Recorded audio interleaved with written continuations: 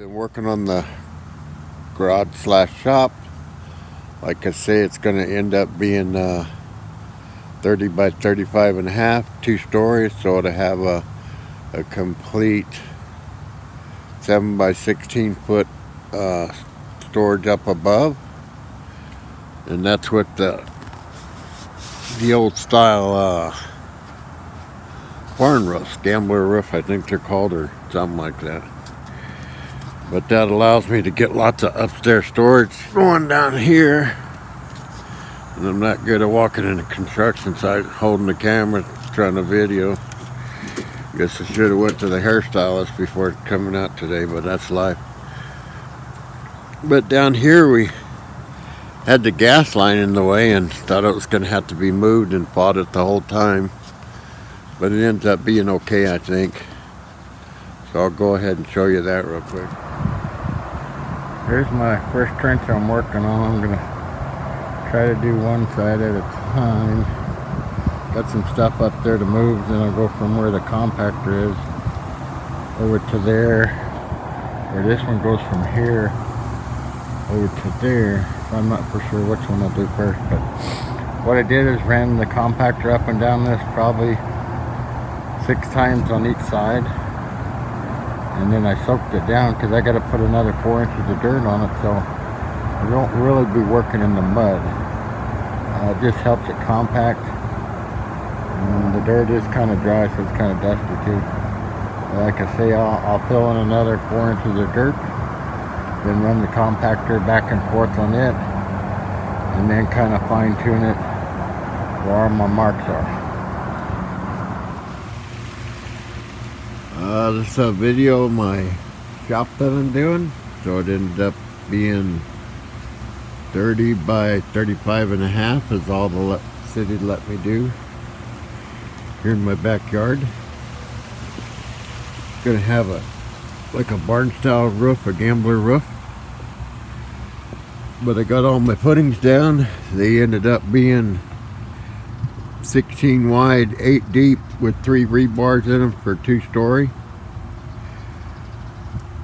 Should get my wall panels up in the next day or so. And didn't get them poured this week, so I can start on all the groundwork and try to get this done before winter time. And that's that way. That's all my pond filtration stuff for my pond over there. But it walks down this way. Kind of real smoky up here. This is in Washington from all the fires. You can barely see the sun up there. But that's just how bad it is here with all the fires. They say it's supposed to blow away in a day or so.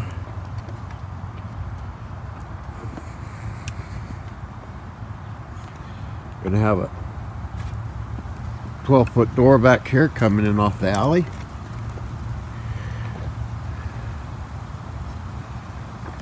But this is kind of the mess where it's at. Work in progress. You got as much stuff as I do, you got to just shift it till you get something built to put it in. So there's my gas line going down to the house. It's actually just plastic, but that's in. It should bend over enough to miss my wall once you push it over. But that gas line right there has 35 pounds of pressure in it, and you can't run it in your slab or nothing. So like I say, I think we're going to get away with just pushing it over. There's my other plumbing down there, which goes up to my waterfall and stuff. Here's the Rock out here. He has fun with all the trenches and stuff. All right. Yeah. He has a good time. But pretty soon my mounds of dirt will be gone. All that smoke up there will be gone. And all my crusty sheds and pile up of stuff would be gone and all be organized and put inside my garage. But when you hit with the city, you got limitations. Like say, I tried to do a little bit bigger and they wouldn't let me. Well, time's getting short and we gotta go. So we'll catch you on the next one. Bye. Oh, in case you forgot, remember to subscribe. See you later. Bye.